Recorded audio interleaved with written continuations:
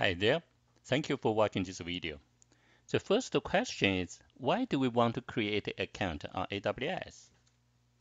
AWS stands for Amazon Web Services, and AWS is the world's most comprehensive and broadly adopted cloud platform, offering over 200 fully featured services globally. To explore AWS services, you must have an account set up on AWS. So in this video, we're going to walk through step by step to show how to create a free account on AWS, how to choose billing preferences, how to set up a billing alarm, and how to set up zero spend budget. Okay, let's get started. Okay, on Google page, let's search AWS sign up. Okay, click sign up for a free AWS account. Now in AWS, we can see the three types of offers. Free trials, 12 months free, always free. If you want to see the detail about them, you need to go down here. Here is the detail about them. So if you want to see a specific type, for example, always free, so just check always free. And here it details about always free tab. We don't care details here now. Let's go back to the top. Click Create a Free Account button. Now enter my email address here. Enter the account name. Click Verify email address. Okay, so AWS sent the email to me. So I need to go to my email address to find that email. Okay, let's copy the code and I paste it here. Verify. It's you. Your email address has been successfully verified. Now it's time to enter the password. The password must include uppercase, lowercase, number, and special characters. Okay. Re-enter the same password to confirm and click continue. Okay. Here, enter the contact information. You can use as a business or personal, so I just choose personal and full name, enter here. And the rest, let's select country first. Canada. Then set address, city, state, postal code, continue. Here's my credit card information, continue. Now, I need to enter my mobile phone number, so the mobile phone number can receive the message from AWS. So enter my phone number. Okay, then security check, here.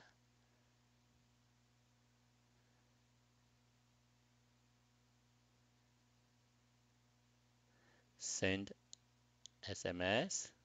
Okay, now my phone got the code. So let me enter the code here.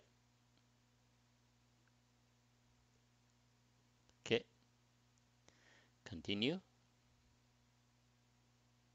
Okay, now we have three options.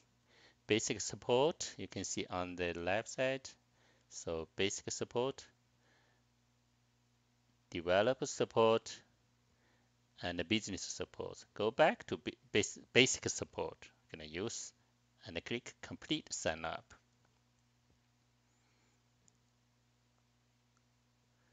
Congratulations. Now we have the AWS account created successfully. So the next step, we want to choose the billing preferences. So I need to log in to AWS. Okay, so enter my email address. Next, security check.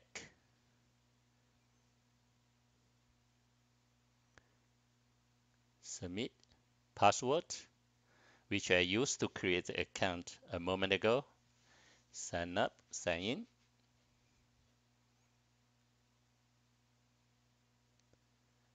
Okay, so we need to use the billing service. So let's search the billing service in the search box on the top. Let's enter in billing. Okay, click billing service. On the left side, let's choose billing preferences. Click. And then we have 3 checkbox here. Receive PDF invoice by email, check. Receive free tier usage alerts, check. Receive billing alerts, check. So check all 3 of them and click Save Preferences.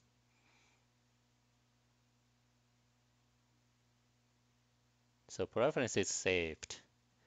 Good. So this step is done. Let's go to the next step. Set up a billing alarm. This requires the CloudWatch service. So let's search CloudWatch. Okay, click CloudWatch.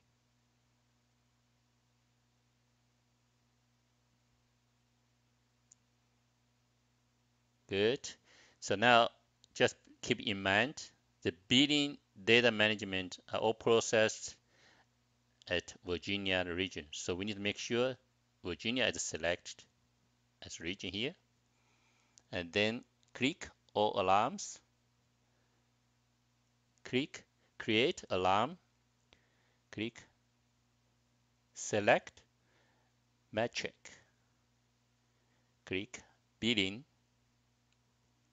Okay. Then click total estimated charge. Click this one. Check US dollar. Click select metric. Okay, so let's use the default settings.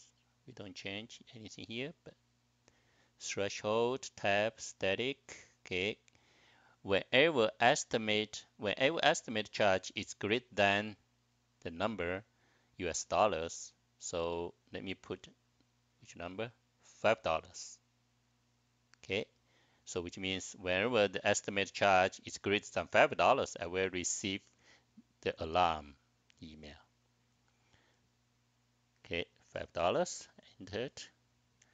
And then next, here, keep in alarm. Yeah, just use the default one. And here we need to choose create a new topic. So click create new topic. Yeah. And for the topic name, we can use the default CloudWatch alarms topic.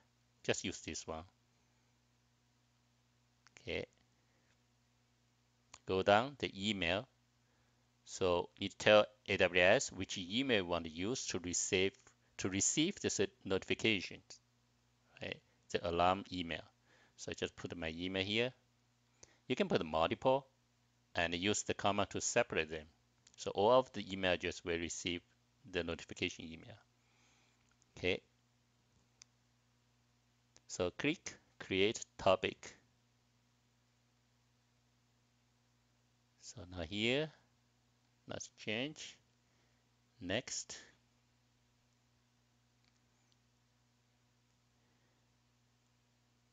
Okay, for the name, so we need to put the name for the alarm, billing alarm. So let's put my billing alarm.